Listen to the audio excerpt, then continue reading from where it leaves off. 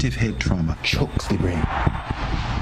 One of the most anticipated movies of the year is now out. Concussion stars Will Smith, who plays a pathologist who discovers a pattern of brain damage in football players. The movie follows his struggle to bring attention and get something done about this problem. Concussion is rated PG-13. And in conjunction with the movie premiere, local clinics will be offering discounted concussion screenings. According to Business First, athletes between the ages of 12 and 30 can receive baseline screening through a program at UBMD Orthopedics and Sports Medicine in Niagara Falls.